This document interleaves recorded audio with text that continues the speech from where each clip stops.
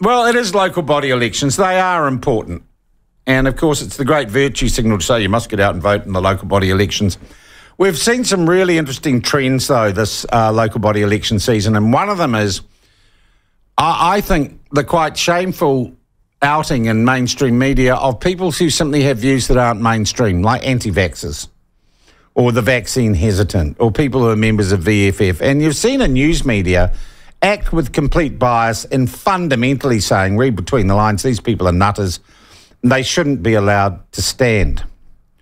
But we have seen with a white supremacist standing on a school board and getting only 25 votes in Christchurch, we do not need the amateur Nazi hunters of our mainstream media for voters in New Zealand to make good decisions about who they vote for. And that is not to say that we should not analyse overall the sort of people who are standing for local bodies and ask some questions of them. In a functioning democracy, that's what we must do. So I was very interested, therefore, to see an organisation I've got some time for, the Free Speech Union, conducting a survey of local body candidates, not to find out if they're Nazis or white supremacists or have ever looked sideways at Mein Kampf or not agreed with the Labour government, but simply to find out their attitude to free speech. And joining us now from the Free Speech Union is Jonathan Ayling. Jonathan, take us back to the start of this. What is the purpose? How does the survey you've done run? What are you looking for? What were you looking for? Morning, Sean. Well, I think you've done a very good overview exactly of the situation at play here. And I'll go back to the very first comment you made there, that saying get out to vote in the local body elections is the ultimate virtue signalling. You know, I think it is a bit of a cliche perhaps, but I think it is also very, very important that New Zealanders do engage with this ability to express themselves and to raise their free speech. And so that's why we have engaged in this process. I think a lot of people don't know much about local government. They don't know much about their candidates. And so that's why we wanted to not only say get out and vote, but actually give them a way to make an informed decision. And rather than us putting our perspective or our lens over any of the candidates, we let them represent themselves in their own terms. So ultimately, why have we done this? We believe Kiwis deserve to know whether their political representatives will respect their right to free speech or won't. And in the spirit of free speech, we put these questions to the candidates themselves. They'll come back to us, and we've released a council candidates report there. It's over 70 pages long, where hundreds of candidates from across the country have come back to us, told us where they stand on free speech issues, and we're providing that to our supporters to help them have their say. Yeah, Jonathan, what sort of response rate did you get from candidates, percentage-wise? I'm not exactly sure what the percentage is, but we've got hundreds there. Certainly there's a portion, I would say a mildly significant portion that didn't reply, we'll be honest. But from our perspective, you've got a really good indication of those that will stand up for free speech. I don't actually think not replying is failing to get their opinion. That is their opinion in itself. Yeah, okay. So was there a trend in those that didn't reply? Were candidates of a certain political persuasion or part of the spectrum less or more likely to reply to your survey? Oh, of course. I don't know, of course. Tell me which part of the political spectrum is less into engaging on the issue of free speech? Those that have more centrist tendencies and come from political parties that are advancing policies in that space definitely appear to be less inclined. So, Jonathan, parties of the left, Green and Labour-aligned candidates, right? That's right, yeah. Okay, so they appear to be less into free speech or engaging in questions around free speech than centrist or maybe right-wing candidates, if we're going to use those rather blunt descriptors. That's absolutely right. It does appear that those who are associated with the Labour Party in this election are less inclined to respond, or when they do respond are more inclined to be very open about their willingness to express centrist tendencies, which I find ironic actually, Sean, because you and I both know it's actually the left that historically has often been far more pro-free speech. It's often been progressives who have advanced their cause through provoking discussion and debate. So in this time frame, in this election, we may see the right emerging as what we appear to be champions of free speech. But there's an irony in that, because free speech has actually been opposed more by the right than the left historically. Okay. Can we geographically look at the responses, not necessarily the substantive responses, but the number of responses, and say, is there a geographical difference in terms of how candidates are likely to respond or to engage in issues of free speech? Yes, and again, these responses are confirming a lot of our suspicions here. When you look at certain cities, for example, Dunedin, with the Green MP there, with Aaron Hawkins there, who is very known for his centrist tendencies, we see that there are an associated cohort of councillors there that probably share those perspectives. Palmerston North City Council is another one. I feel for any of your listeners who live in Palmerston North City Council. There are a few good candidates there, but a number there that even in replying to our survey were just very open about their support for hate speech laws, their support for requirements that speech be unoffensive.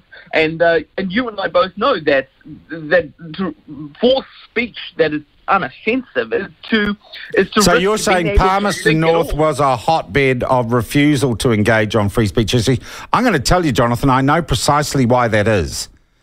It is a university town. Yeah. It is Massey University town, and Massey University is one of the most anti-free speech organisations in this country.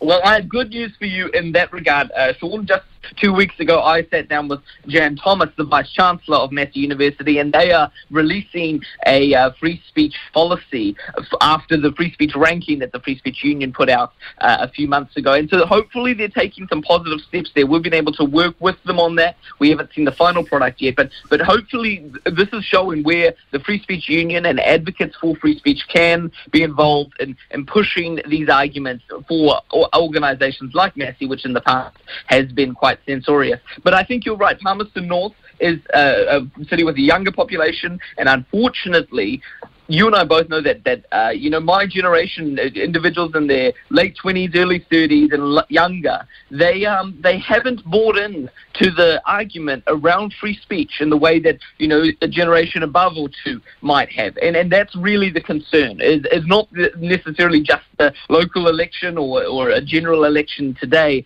but where are we going to be having this argument in 10 years and 20 years, when people truly believe that if you disagree with someone, you must use the power of the state to silence them? I think that does not bode well for our democracy in the long term. Yeah, and we've got to I think we have to get younger people engaged in the idea that this is, once lost, this is a very, very difficult thing to crawl back, because once free speech goes, you cannot talk about the fact that you've lost free speech if you've lost free speech. Jonathan, rather than sit here and cherry pick your survey, if people want to get a feel for candidates' attitudes to free speech, where can they find your report? Where can they access it online? They just go to our website at www.fsu.nz. So that stands for Free Speech Union, FSU.nz. Or just Google Free Speech Union and you'll probably get there, right?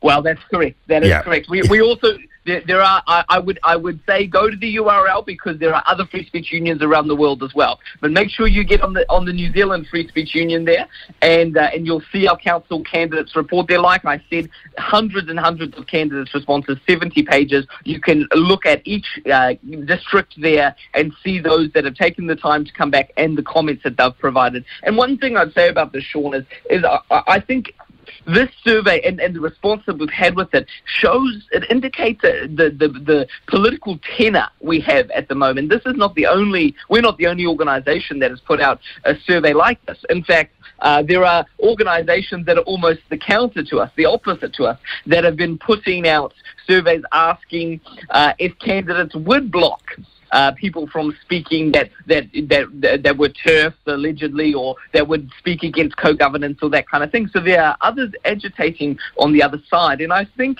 that's what indicates the real the tenor of debate that we have. There are some really critical and divisive questions that we're trying to address at the moment. I think we're seeing that now in this local government election, but it will only become more the case as we get into the general election. Yeah, and I think really we are at a very interesting time in political history. I also just want to emphasise and ask you, and I think you've made it clear in the material I've seen, you are not telling people how to vote. Right? You are not saying this is therefore a good candidate or a bad candidate, unlike the mainstream media, which are quite clearly, as I said, reading between the lines, saying if someone's associated with vaccine hesitancy or anything, they're a nutter, don't vote for them. That's the message they're selling. You're not saying you want to influence the way people vote. You are simply trying to provide some information and context here. Sean, around the council table at the Free Speech Union, we couldn't agree on where to go to lunch, let alone which political candidates we should be endorsing. So the fact of the matter is, we couldn't agree amongst ourselves which candidates are best. There's no way we would try and tell our supporters who they should vote for. We're just trying to... We trust Kiwi voters. We trust that in the main and on the whole, across our country, Kiwis who are engaged will be able to make a decision that is positive for our future. That's what you have to believe in if you are actually going to trust democracy to work. And that doesn't mean we don't get errant candidates at times, or sometimes we don't go a little stray. But in the main and on the whole, we have to trust people with the information to make an informed decision. And so that's why we haven't edited the responses at all. You'll see through the report there are quite a few typos because the candidates themselves had filled it in, and I guess some of them were rushed in their responses. But we haven't edited this at all. It is pure and raw, and it is there for you to consider as you go and vote. And that's what we want our supporters to do, is go and vote for free speech. Go and vote to be able to maintain this liberty, to have a discussion. That's all we're saying. And people will express themselves differently and what that means. But once we lose the ability to disagree publicly, reasonably, to potentially be offensive if we need to, then I wonder what sort of democracy we have left. Yep, I absolutely hear you. Hey, can you tell us, Jonathan, who is the free speechiest candidate in the local body elections in New Zealand? You must have one person who was just, oh man, they get it. Look, I don't know. There are some good candidates out there. I don't know if I could put one name to it. In Rotorua, Reynold McPherson has done a good job. Down in Otago Regional Council, Michael Laws is a good candidate. Of course he is. Of course he is. We'll have to get your listeners to send their opinion in on that. Hey, Jonathan, thank you so much for your time this morning. I love your work and the work of the Free Speech Union. Thank you for taking the time to talk about it this morning. That is Jonathan Aileen from the Free Speech Union. If you want to look at that report, so they've surveyed all local body candidates, voluntary survey on issues of free speech. Bloody important stuff, people. Excuse my French. Really important stuff. Some people, mostly left-wing candidates, don't want to engage on this issue. It is such an important issue.